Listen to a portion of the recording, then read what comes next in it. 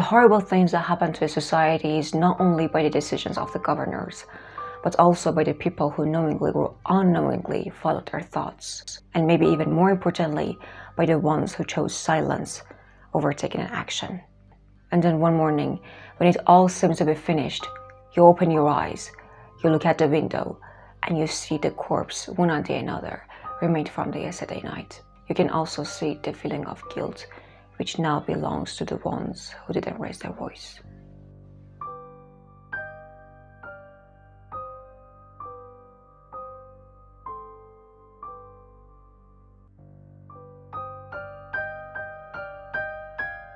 Excuse me, I'm looking for Hannah Schmitz. Schmitz is left. Left? Did she say where she was going? Silence in the court! Nazi! I'm going to take these cases one by one. My name is Hannah Schmitz. How wrong can you be? Today's movie is The Reader, the movie which is about love and a different look at a horrible event. The story is about a teenage boy who one day feels really sick on the street, and a woman who seems to be in her 30s helps him out. From the very first day, they start having feelings for each other, and then soon after, they start a romantic relationship. Although it is a very rocky relationship, but you can see the passion and love every time that they get together. Also, there is an important element in this movie, which is reading books for the woman by the boy. So every time he gets to her, he starts reading different books for her, and she seems to be really enjoying it. After a while being in this relationship, the woman gets promotion on her job, and then we see no sign of her. The woman is disappeared completely, and the boy is left alone, desperate, and very, very lost for her love. Years pass by, there is yet no sign from the woman, and the boy who's older is studying in the university. So in one of their projects, they have to go to the trials and to see the whole process in person.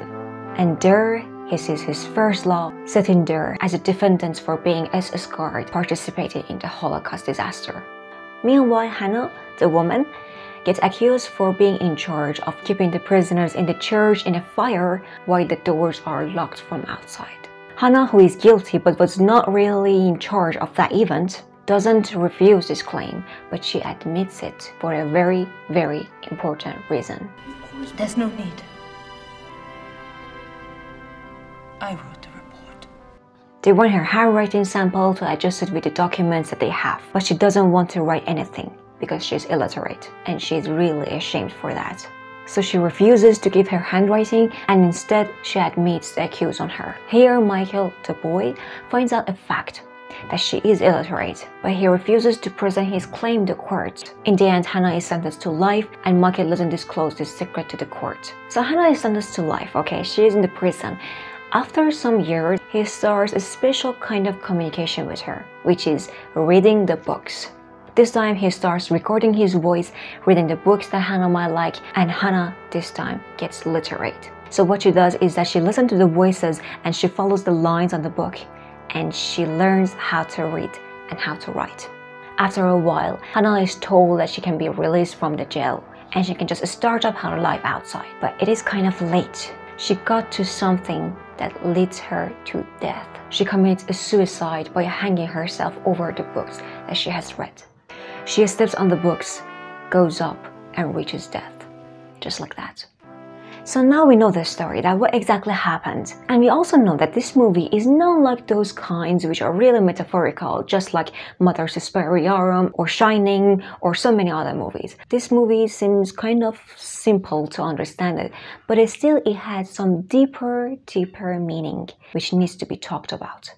Shame can shape one's feeling and actions, and this movie is showing the impact of shame and guilt on people. In the Reader book by Bernard Klink, Michael says that the pain I went through because of my love for Hannah was in a way the fate of my generation. So what does that mean? What is fate of the generation doing with his pain for Hannah? The movie is focused on the post-war generation of the Germany. It is showing the impact of war on the generation after World War II, and how some of them were dealing with the feeling of guilt, which was having a very heavy shadow on their society back then.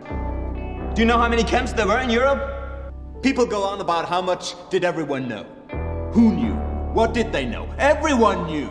Our parents, our teachers. That isn't the question. The question is, how could you let this happen? And better, why didn't you kill yourself when you found out? Okay, so far we could understand that Michael is kind of feeling guilty for being one of those who didn't do anything for the society. And this is the fate of the generation that is said in that sentence. But what about the shame? Is he ashamed of his love? The answer is yes. He turns his head down and keeps it hidden. He sees Hannah in the court. He puts his professor and classmates down when they start asking questions related to Hannah. Which woman? The woman you're always staring at. I'm sorry, but you are. So he is ashamed of being in a relationship with such this person. But he's not alone in this dark deep hole. Hannah is also ashamed, and she's even more ashamed for being illiterate rather than feeling guilty for those people she led them to death. In one scene we see that she gets promotion on her job, but she refused to do it, and instead she starts working as an SS guard. Her excuse in the court is that they needed guard, so I joined it, but it's not true. I heard there were jobs.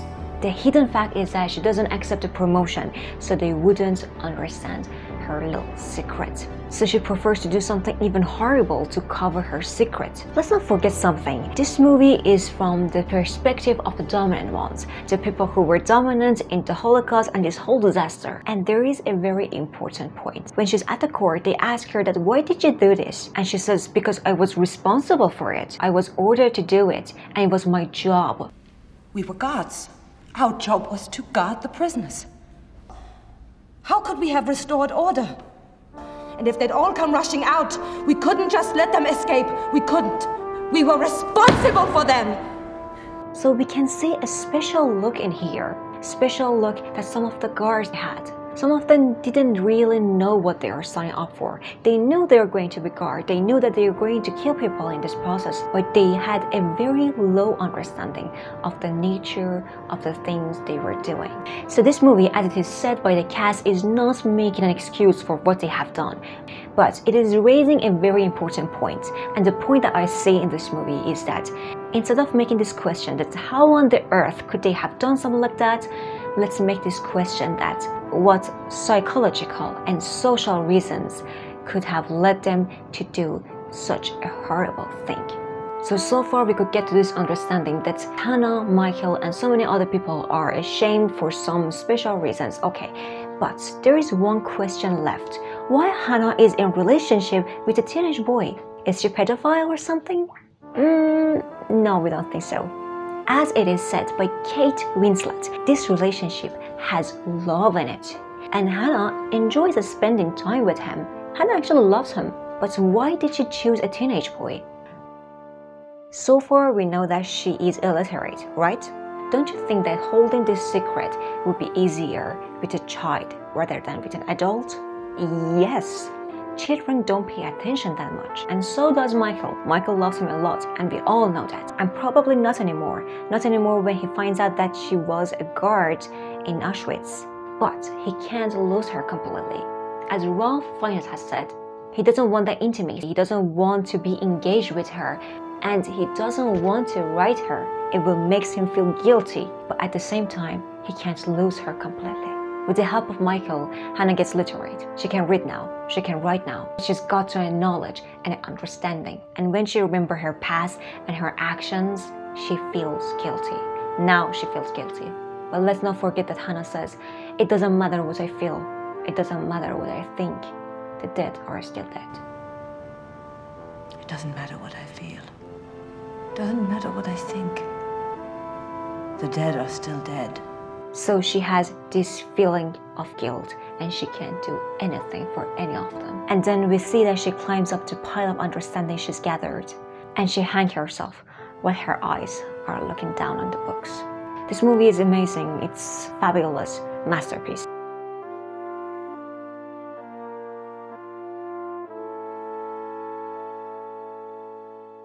and I really hope that you've enjoyed it.